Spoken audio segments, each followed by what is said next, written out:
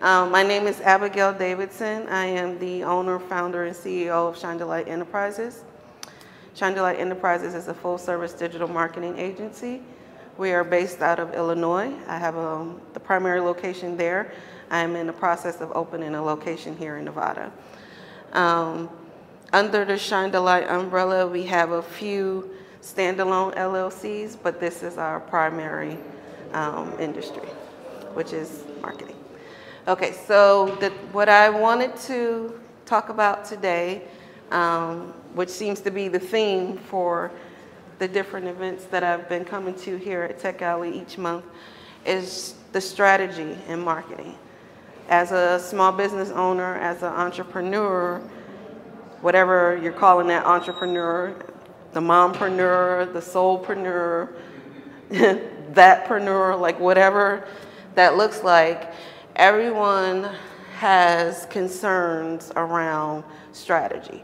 They want to know that they've created the right strategy to get the right results. They want to know that they've created the right strategy that is going to be something that they can repurpose and continue to use to continue to drive results. And then they want to know that those results are going to continue to work for them. So these are 7 essentials that we implement into all of our clients' marketing campaigns. So I'm just going to go over them with you. If you have any questions or comments, feel free to just speak, or don't raise your hand because I won't see you. Just kind of say what you need to say. So, and these are in no particular order, so I'm kind of going to just start with customer acquisition. And we kind of were talking about it in a previous session, where we identify who our customer is. We have a general idea of how to reach them. And if you don't, I highly recommend geo-targeting, because that's going to help you figure out who your customer is, how to target them, and then the one thing that nobody speaks about, day parting, the time of the day in which you reach them. You put all this content out there, but your customer is online at 7 p.m. and you posted everything at 3 a.m. in the morning. Kind of aligning your strategies and your campaigns to when your ideal customer is online is going to help you to get that maximum result. And the best way to do that is with day parting and geo-targeting. So once you have that customer acquisition in place, the next thing you're going to want to create is a journey, a customer journey. Usually I have a picture, and I can kind of just give you an illustration, but think about it like the landscaper builds out this beautiful area where the sidewalk is telling the customer, walk this way, kind of walk all the way around to get to wherever it is that you want the person to get to. And then the customer sees a clear path through and they walk through the grass. And now it's like, okay, well, your beautiful landscape, perfectly engineered journey is not how your customers find you, access your content, come to your website, purchase your products. They've literally created their own path. So with that in mind, what we tend to do is create the journey around the customer themselves, because the priority at all times is the customer experience. So if the customer isn't having a great experience, then you're not going to get the true results that you're going to be wanting to have, which is revenue and sales, if the customer isn't having a great experience. And the journey is the main one. This is the key to ensuring that your customer gets to your call of action, comes to your website, makes a purchase, schedules a consultation, signs up for your newsletter, whatever that call to action looks like. The customer journey is going to help them to have that. So when you're building out that customer journey, the next thing you're thinking about is that marketing strategy with the customer journey in mind. After you've come to understand who your customer is, how do I strategically create campaigns? Where do I place them so that my customer sees them at the time of the day that they're most likely to be online, and I get the results that I'm actually looking for. Digital platform advertising. So generally when you think about advertising, you're thinking about what you're paying. And a lot of advertising on social media, if you notice, is organic. I would like to say, you know, like companies are figuring out if I just post some organic content and I get people to respond and follow, like we talked about in the previous session, they're going to refer out, they're going to start talking about it. I started a social media group on LinkedIn and Facebook, and all of the group followers came from one follower who was so inspired by everything that I had done for her, customer experience, without even realizing it. Didn't charge. I never, you know, wasn't charging anything. I was just giving out free business tips, free business advice, kind of mentorship style conversations. Because of inflation, a lot of small businesses are just really trying to figure out what to do to stay relevant, what to do to keep their business alive and keep their customers coming back. And when I did that with the organic advertising, that's when she reached out and was like, okay, I got you. Sent over 98 people. And I'm like, okay, I got it. You know, because she was so happy about the experience that she had. Now there's 98 people that I'm also helping to have that same experience by providing those resources on LinkedIn and Facebook. So when you're thinking about organic and paid, what that looks like, we tend to say SEO, search engine optimization. And when we think about paid, we think about search engine marketing. We use like an ad scheduler. So if you, and I know I spelled that wrong, if you use an ad scheduler, and you can use a variety of different platforms, what it allows you to do is to create both organic and small spin ads that are going to literally be in newsletters, be in landing pages, be in, I don't know if you're familiar with Bing, but that little carousel, the never-ending carousel, that's where your content is going to be, and it's going to be on Google and social media. And if you're into like the games on the apps, your ads would even be on those gaming apps where it's like you get a free money or free tickets, like whatever the game is, for watching the ad. They'll be watching your ad if you use the ad scheduler. Then when you get to where you've created the organic and paid, and not so much focusing on, like we tend to think with SEM, Google is like the primary. So people think, oh, I need to create a bunch of ads on Google, and they have no idea how to do that. So there is a free resource. It's called Google My Business. You create a free business profile on Google My Business, and then whatever you post in the ad scheduler automatically posts free to Google My Business, and now you have more organic ways to market your business and gain visibility. And what you're creating at this point, when you get to Google My Business and a free Yelp business profile, and then a free Nextdoor business profile, which is going to do the same things from the ad scheduler, what you're creating then is your digital footprint.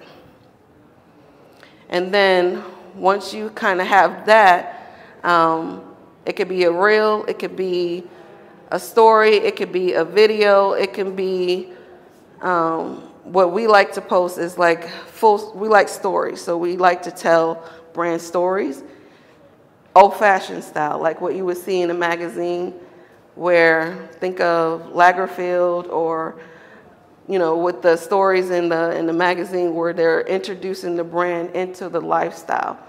So we kind of take those stories, and that's what you'll see on our business profiles, is where we're telling those brand stories as a lifestyle and with the product being used by the customer. The next strategy, analytics. How do I measure? How do I know what I'm doing is effective? How do I know what I'm doing needs changes, like what those changes will look like? The best analytics platform for me is LinkedIn with the impressions. Impressions kind of give you a full scope of what it is that you've kind of put out there and what your customer base is responding to, when they're responding to it, and if they're resharing it, what that looks like. Meta has analytics as well. Most websites, if you use like, I'm gonna tell you, Monster Insight is the best one. Monster Insight will give you, and this is free, Monster Insight will give you the same analytics that you would get from LinkedIn, Meta, and Google all in one. So then once you have your analytics, you kind of create like, we create a deck. So we look at the deck and we say which of our content worked, didn't work, or can have some changes made to it. Then once you take those analytics and you make once you get the data from your analytics, then you take those posts, content. Go ahead. The baseline. The baseline, yes. You take all of that content and then you repurpose it. Retarget it online, but repurpose it. Turn it into something else, take the story, add it to another type of content, tweak the story, make your changes to the content, then revive it online. Keep it in circulation. We generally run about a 75-day, nonstop, every single day, 3 times a day, content posting from the ad scheduler. So once we repurpose and recycle this content, it all goes back in and then it pushes back out on another 75-day rotation. As it relates to AI, what we tend to generally do with AI is we teach it. And if clients are interested in using it, most of the software that we use have AI built into it now. So we will kind of like look at it a little bit and kind of see if we can add the AI to the content that's going out. And when we can, we'll do that. The one thing with AI, because it is like the sensation now, is I want people to understand that it doesn't replace your content strategist. It does not replace any marketing style strategies. What it is a tool. So when you're using AI, you're using it as a tool in addition to whatever else that you're doing. Yes. So that what you just shared with us about scheduling and being aware of when customers have been experiencing, that was a lower level AI before it was considered AI, was it not? Well, I can't even say before AI because AI has been around for some time. It's just what machine learning has been used in different contexts. Automation is a part of machine learning. Yeah.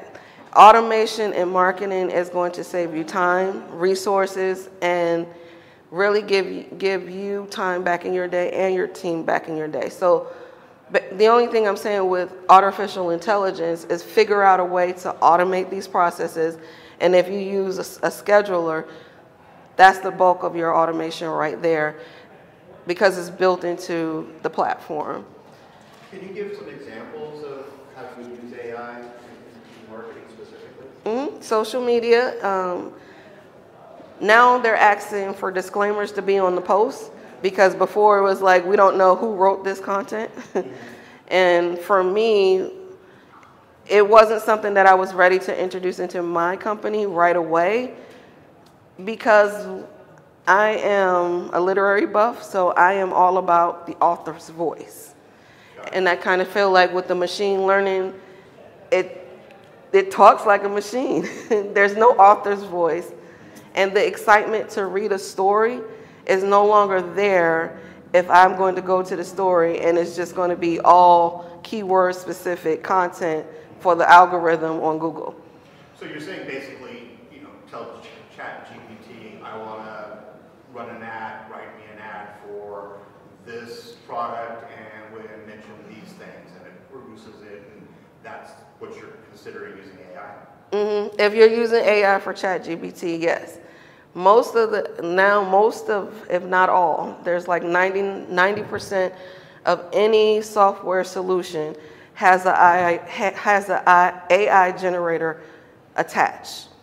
Even WordPress now. So if you have a website, there is ways to create landing pages in WordPress using AI specifically.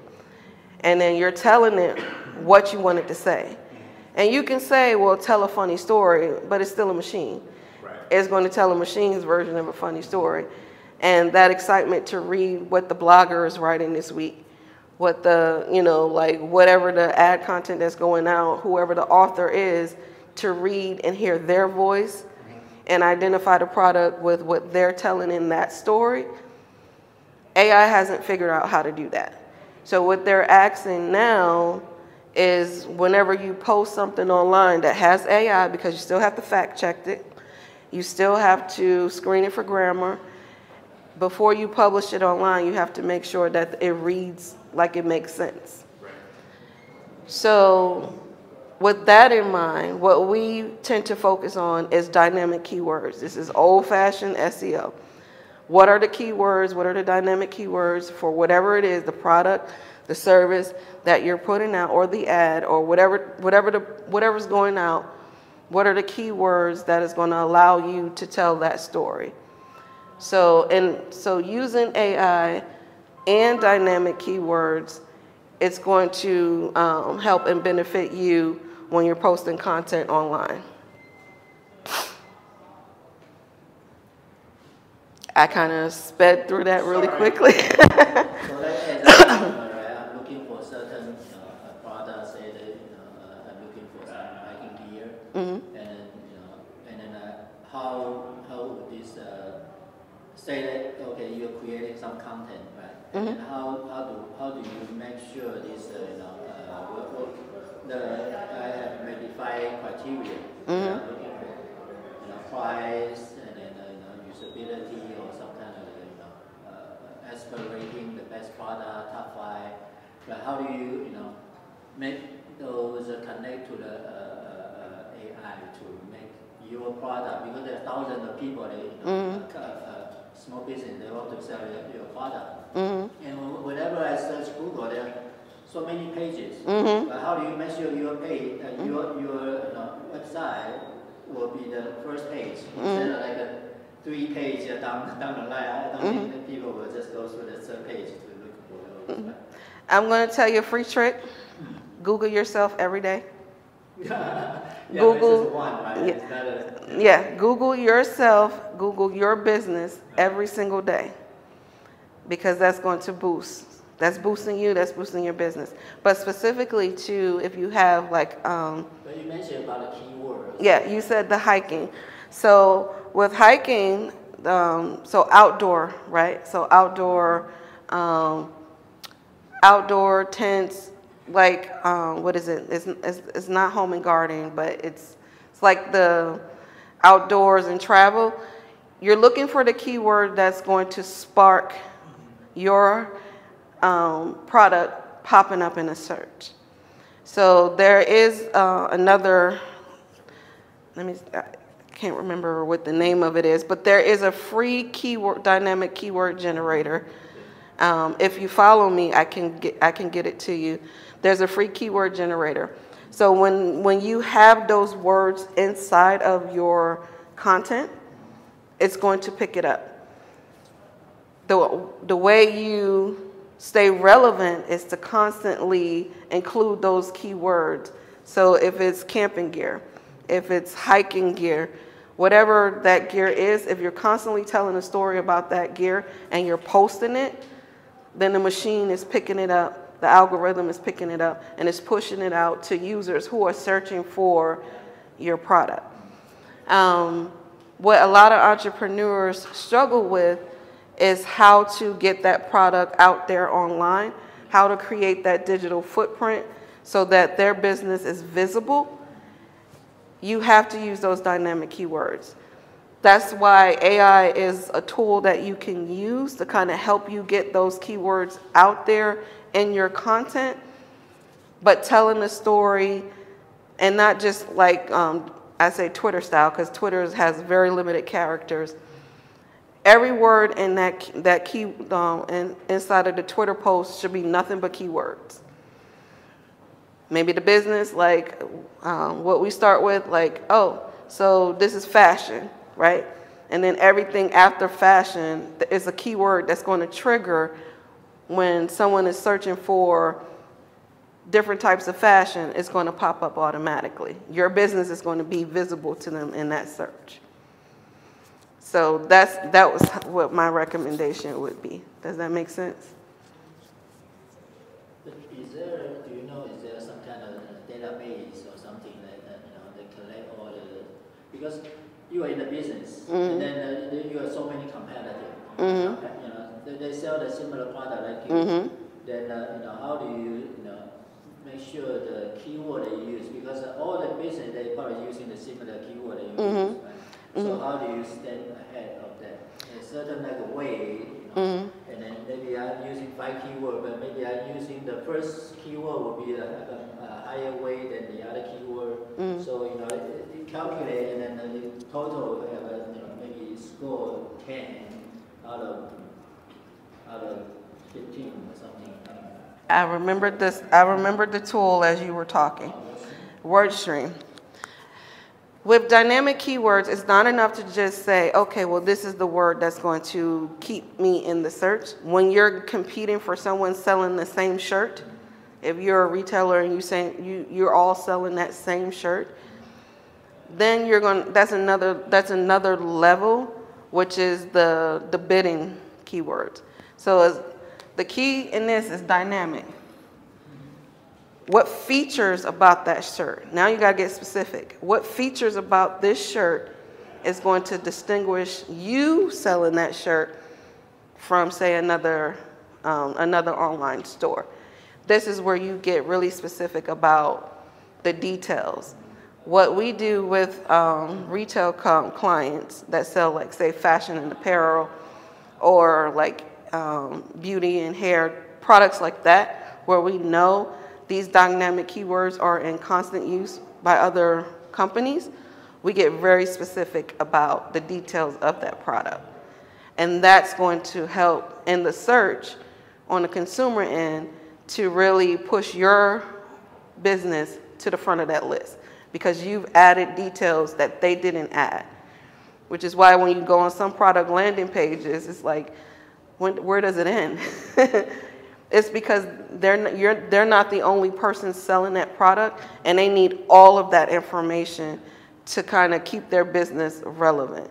And that's where the analytics come in. You have to keep checking, Yes. Are your keywords getting the hits? Yes. If not, you've got to change them up. Yes. And then you measure those. Yes. And you constantly have to keep revisiting it and Yes. doing it again and again, because Yes. people will copy your keywords. Yes. And then you'll start dropping down. Yes. It's a search engine optimization is a whole science and game. Yes. There's a lot to it. So it's Yes. both going up this pyramid, Yes. narrow pyramid, and having the feedback loop as you Yes. go. Yes. So this is why I kind of want to, what I said I wanted to start having conversations, because entrepreneurs are really confused about the analytics, about repurpose and revive, about artificial intelligence, and about dynamic keywords. Like, they just think, I'm going to make a TikTok video, I'm going to get 1 million likes, and that's going to sell my product. That's not how it works. You have to this has to be a daily occurrence. You need that data to come into you every single day. You should be repurposing and reviving. This is why we run a 75-day schedule. Every 75 days, that content is going out every single day, 3 times a day. You post 1 time a day, that'll trigger the algorithms. You post 3 times a day, the relevant content, now people start seeing your business pop up in search. And then with popping up in search, with the right story, with the right presentation, that's when you start addressing your calls to action. That's when people start converting. And the right learning, kind of adaptive Bill Murray around. Mm-hmm. Yes. and their journey. Always about the customer experience and how they access your content. Blog, posts, email, text message, ad. However way you're putting that content out, make sure you're putting it out with the journey in mind, not with the landscaping, like that pretty little walk all the way around. They're not doing that. They're going to create their own path, always with the customer experience in mind. And I know I went through that really, really quickly. So if we need to unpack it some more, I'm ready. Thank you. Does that make sense to you guys? Most definitely. Does this help you in your business? Well, yeah. I mean, and I'm glad to have it before the new year. I mean, I actually start my 2024 actually in the past, but definitely this year to try to get myself back on my 13th year. Mm-hmm. Honestly, when you're creating a marketing campaign, you should be a year to 2 out. This is how we are. I've been in business now as my own company for 6 years. When I entered into my business, I had a campaign all the way up into 2020. Actually, 2022. I had a campaign all the way up into 2022. And it should be a working campaign where you can make changes, because COVID clearly came in and was like, wait, whoa, that's not going to work, you know, kind of make some changes there. And then most recently with our e-commerce division, we've had to make great changes because of Temu. I don't know if you guys have heard of Temu, but Temu came in I was like, listen, we just got used to Wish. We figured out how to compete with Wish. We figured out how to compete with Shein. We even figured out how to compete with Walmart, who also sells the same types of products. We cannot do this warehouse to consumer thing. Like, it has to be $40 because we're in the United States. It cannot be $2.99. We would never make a profit. We have no way to keep up with that subscription-based platform.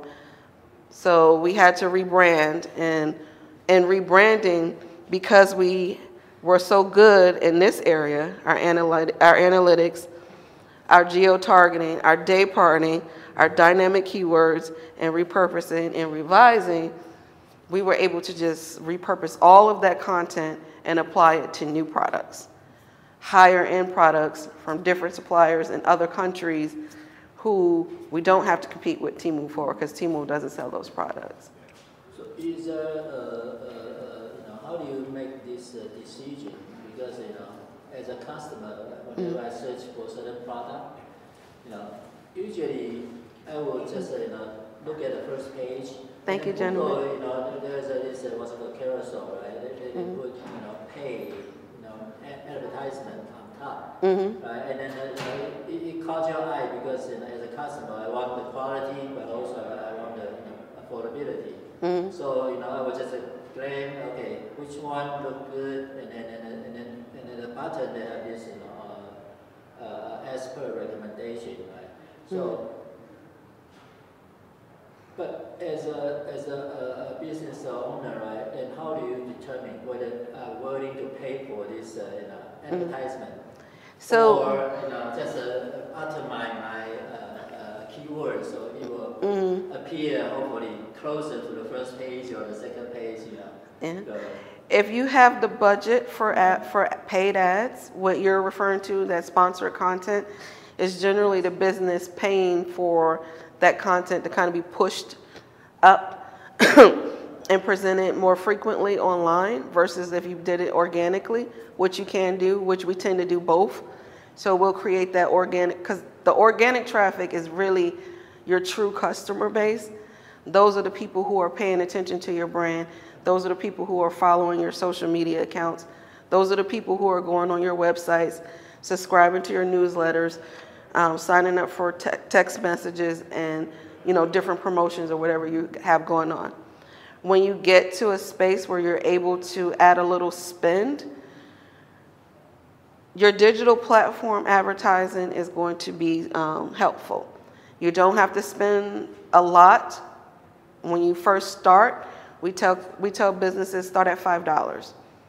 You spend $5 on a box of French fries. You go to McDonald's, it's $4.89 for French fries.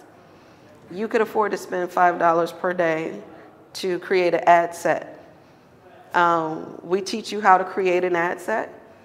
With the ad set, you can put as many ads as you want into that one ad set. It's unlimited ads, $5 a day. That's how you start. Remember, you're analyzing. You're paying attention to what's working, what's not working.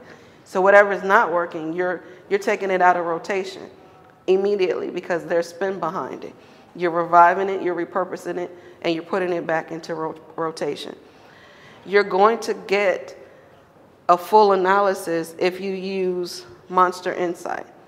Monster Insight has a free edition where it's going to give you that information that you need to know what ad to keep in, what ad to take out, what ad to retarget with, and what ad to repurpose with, but start at $5.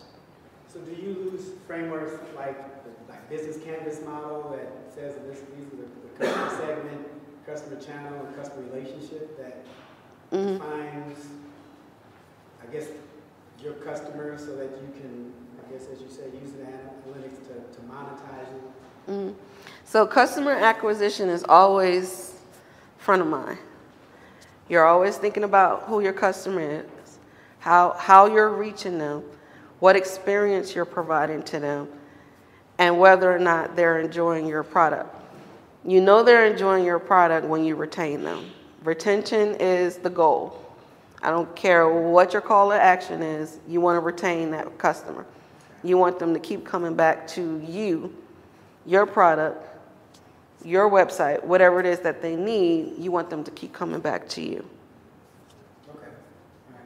Because obviously you want to get content that they will digest and then ultimately send a message to you that you signed up and you know what your customer funnel is so that you get them to meeting and signing up for some type of revenue generating. Whatever your call to action is, donate, buy now, sign up for the newsletter.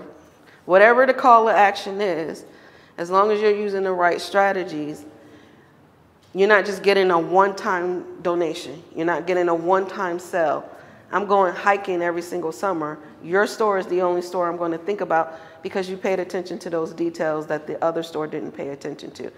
You thought about how I would engage with your content, and you gave me more details about the product. You gave me more information about how I can use this product in my experience because you told me a story with this product in use.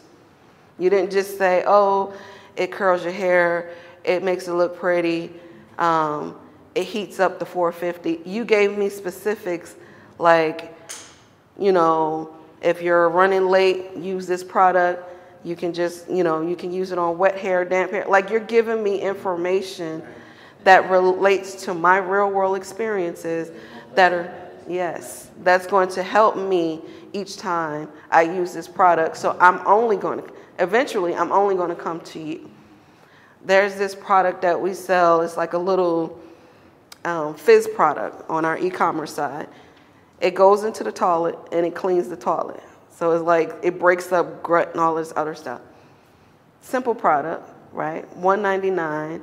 We sell it for like maybe $7 plus shipping and handling. We have a customer who buys it in bulk, refers it out to all of her contacts. They flood the website for this product when they run out of it. Why? They can get it from anywhere. They can go to Walmart and get it. But they buy it from us because we create a story about how they can use this product in their everyday life. Mm-hmm. And we provided an experience where there's no hassle for them when they purchase this product from us. So the story that you create is customized for a niche of the customer? It's not like one size fit all? No, it's not one size fit all. Okay, so but initially you probably have to have this, try to reach out as much as you can, right? Yes. Broaden the scope, and then you So every day or every other certain period of time, you have a different set of the targeted notification or email or whatever to reach this set of the customer for this specific product or services. Okay. Now you can do a general story, like say if it's purses, like with fashion and apparel, it's very easy to do this because you can break them up in sets. Say it's a purse and it's like a handbag. You can do a general story for a handbag and just swap out the title and swap out the dimensions. No one is going to question that because each time your customer sees it, they're seeing a different purse anyway. So they don't know that it's the same story. And then when they are on your website and they see that it's like the same story, they understand that what's being changed is the product, the product title and the dimensions, and they're okay with that. So if I understand him, I mean, you said you have like a hiking type business, so then he could potentially identify meetup groups that do hiking maybe in different seasons, for instance, that you would be marketing additional gear for them to do winter hiking versus spring or summer. Yes. Yes. So the customer acquisition would be, you contact, maybe Meetup and then get a list of the potential customer there, in this specific niche market, and then you, either send an advertisement or send the email. If you have a customer base, right? You have a customer base, you can send them an email, you can send them a text. They like that. And fashion and apparel and outdoor products, they love those pop-ups. So send them a text message. Hey, new product alert. You're going camping in the spring. You're going to want this product on your camping trip. Here's why. And then for, like being a customer that you've been able to retain for, X amount of time, you give them a discount. For you, you're my VIP customer. I'm going to give you an additional 20% off.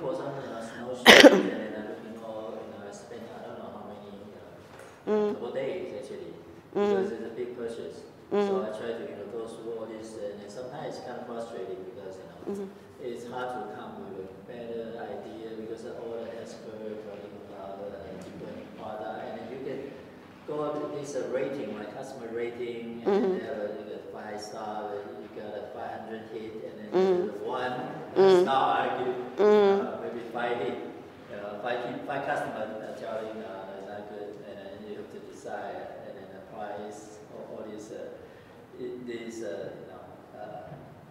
rating.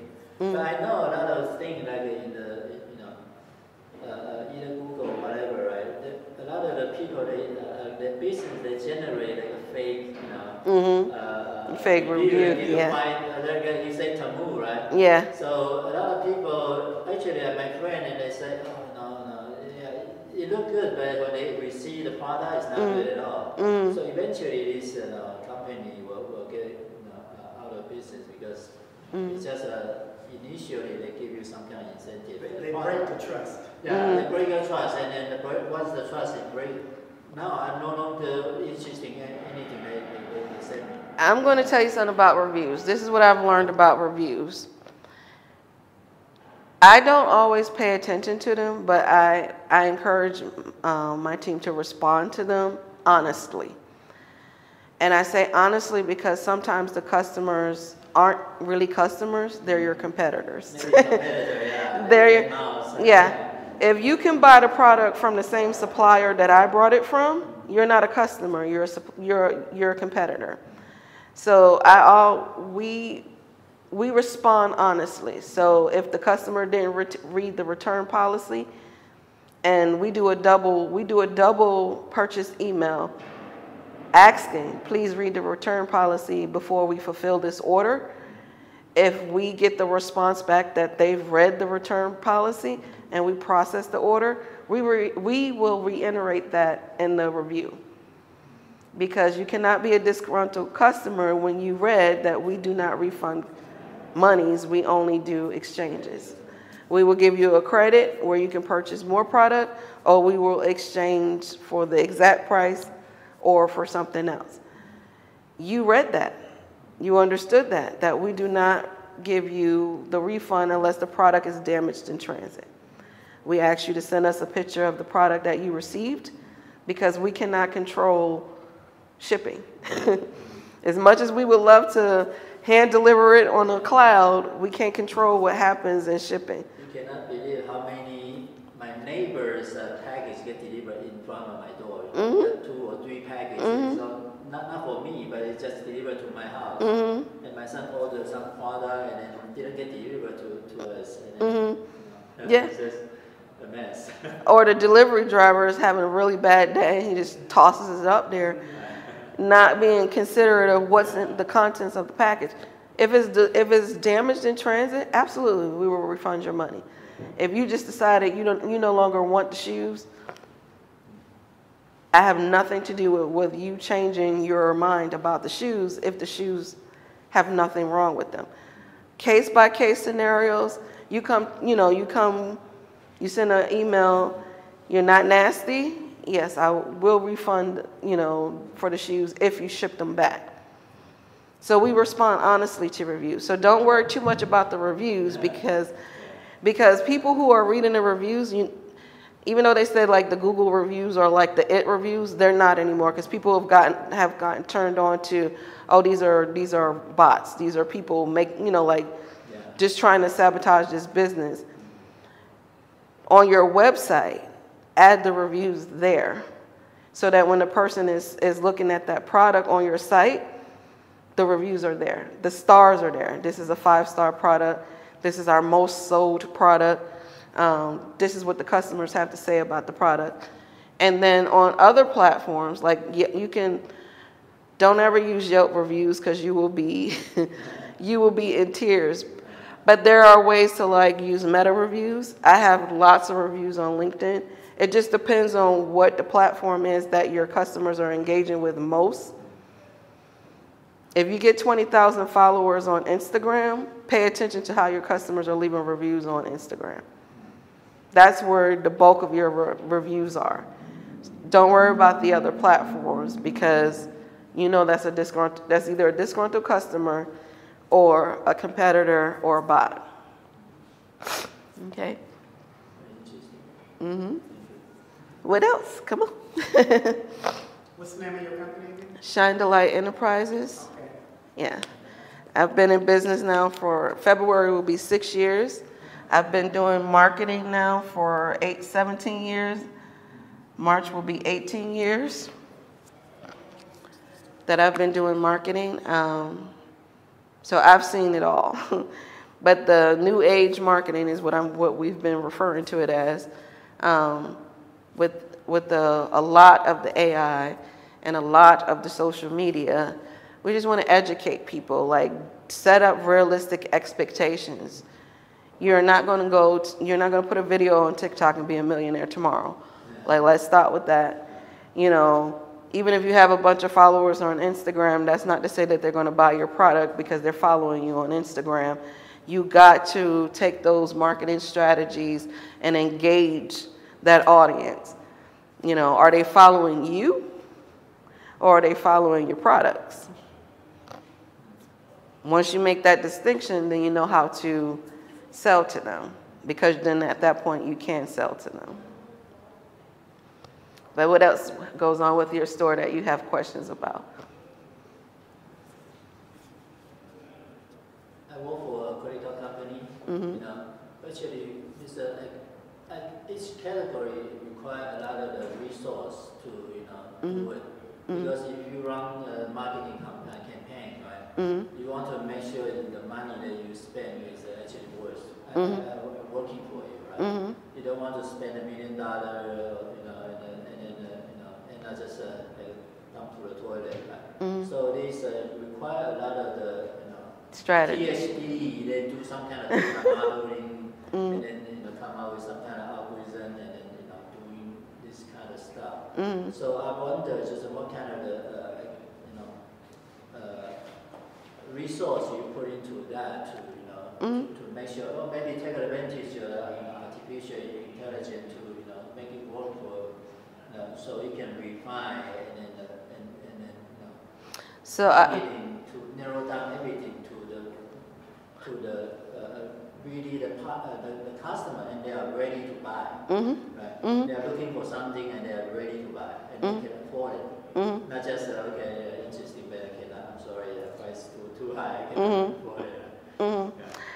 So, in thinking about credit cards, I don't know if you've been paying attention online, but American Express does this around this time of year. They highlight the businesses that use their product. So you'll see you'll see sponsored ads, American Express, and then the business that's benefited most from their services, whether it be their POS, their point of sale equipment, whether it be their lines of credit that they extend to small businesses, or whether it be like the different levels of credit cards that American Express offers to small, mid-sized, and enterprise level businesses. They sponsor those stories, and it goes out and it highlights the businesses in the story so you can learn more about the business. And then it gives, it all ties back to American Express, because then the person viewing it, like you and I, we want that same experience. We want to have a great customer experience. So we go to subscribe and apply for that card purchase. So now none of us in here got American Express marketing money. But you can start at that $5 mark. You start at $5 per day, run it consistently, never turn it off. The only thing you're doing is repurposing and reviving. You'll start to see responses to your calls to action. As your customers are responding, that's when you start upping your spend. The ads that are performing best, that's where you're going to put a little bit more spend behind. It is a strategy. It doesn't take a PhD, but it do take someone, not a machine, paying attention on the back end and kind of making those changes as necessary. I mean, it sounds, to use that American Express example, so just like you're presenting is one form of marketing your business, but you're also providing us knowledge of how to use your services, right? And in the AMX case, businesses who say, it's too expensive for me, they use this time to provide examples of businesses who know how to use American Express products and can say that it has worked for me. Exactly. And if it worked for them, it can work for me. I just need to get a little bit more educated. So I'm going to click on Learn More.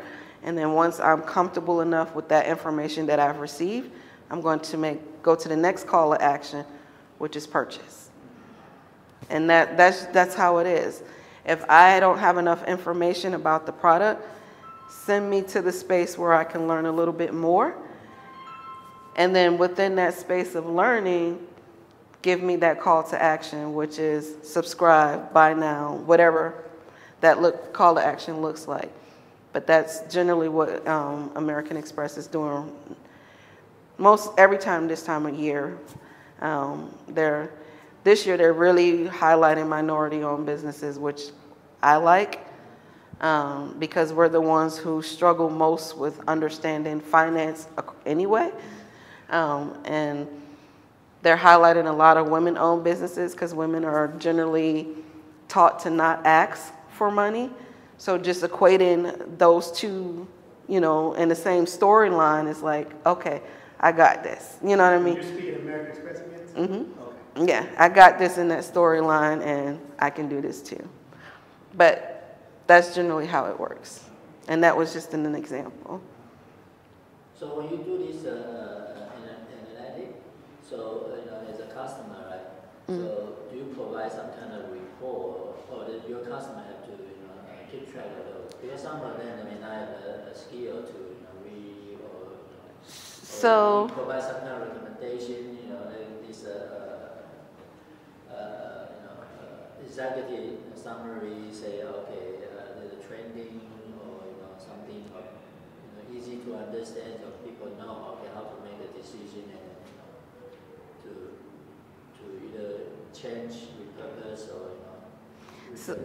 So my customer doesn't know anything about this.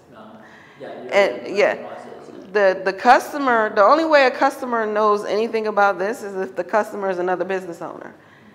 As a business owner, the way I shop, because I know what I'm looking at, my customer has no clue what a customer acquisition is. Like, they don't care. They just want to know that when they click on these heels, you have them in their size, their color, and it's going to get to them in enough time for the event that they're going to wear those shoes at, and it's going to match their outfit. Like, they don't care about anything. The details, they just want to know that when they buy from you, they're getting a great experience, and then they're going to be grateful. They're going to post a picture wearing those shoes, and they're going to send it to. They're going to put it on your social media page. Yeah, if you're a business owner that's using your service, right? Yeah. They want to know whether the strategy. Yeah. So you put it out. You put out a report at the end of. So all companies are starting to do it now. Most go out in December. January through March, you're going to see that end of year strategy, like whatever worked, like that big hit strategy, what those numbers looks like, the reports. Ulta, I used to work at Ulta before I transitioned into corporate, from corporate to my own business. I used to work at Ulta. So at the end of the year, we would put out a report on the website for consumers to see, like, this is what we've done this year. We did this year because of you. And with this money that we've generated this year, we've also done X, Y, and Z. And it's usually like some community-centered efforts, like food kitchens or sending money for aid. Like they break that down. So for the customer, they know that their purchase means something, and that is responsible. If people purchase a pair of shoes, yeah. they donate to. They donate, yeah. Statistics say, okay, how much? Yeah. And something that we do is when our customers buy coats from us, we match those coats and we purchase a coat and we donate it to a shelter. So as long as the customer knows that they're involved past, I just needed the shoes for my outfit, then yes, we put that information out on social media and on the website. Companies, they start in December doing it, and then they go all the way through to March. So, yeah, for sure. You're welcome. You have any questions? No? Okay, guys, we got through this really quickly. Unless are you, okay, remember to follow me. And I don't know if you guys know about Alignable. Alignable is huge. Sign up for Alignable.